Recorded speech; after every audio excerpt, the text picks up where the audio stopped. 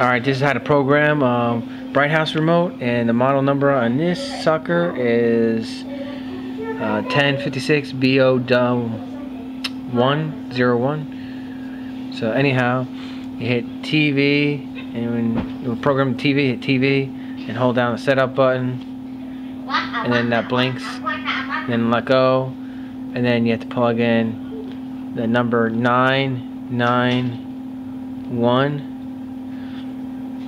And then what you want to do is hit power and see if that turns off. Alright, if it doesn't turn off, you hit channel up, channel up, channel up, channel up until your TV turns on and off.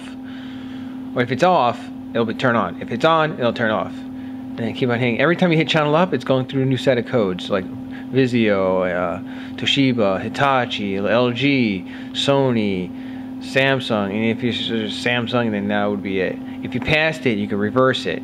Every time I hit channel down, it'll reverse it just in case you pass it. Because sometimes it takes like a second for your TV to turn on. So if you're pressing the button too fast, so you hear it click, and then hit TV to save it. And let's see if it worked.